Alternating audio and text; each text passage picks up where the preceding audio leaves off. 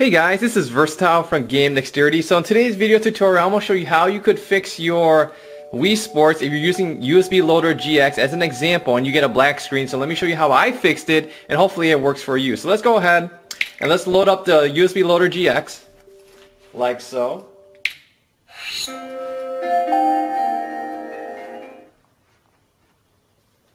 And then just wait for it to load.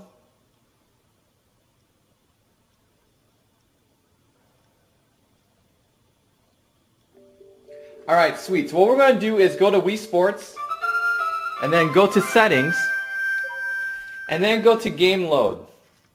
Now this is what I did, so if it works for you, great. If it doesn't, then we're going to get stuck here. But basically this is what I did based upon a tutorial I found online a long time ago. For error 002 fix, what I use is called the anti mode. So I use anti, and then down here, if you go down to alternate DOL, what I did was I do believe I selected default, and I press on save. So when I did that, press OK.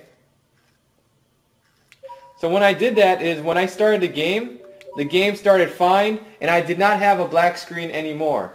And then if you want, you can go back and change your settings back to the original settings, or you can just leave it alone and your game will work out fine. So that's all you gotta do basically, is mess with the 002 fix.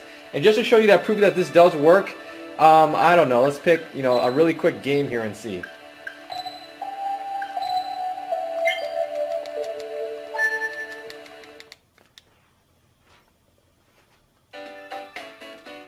Alright.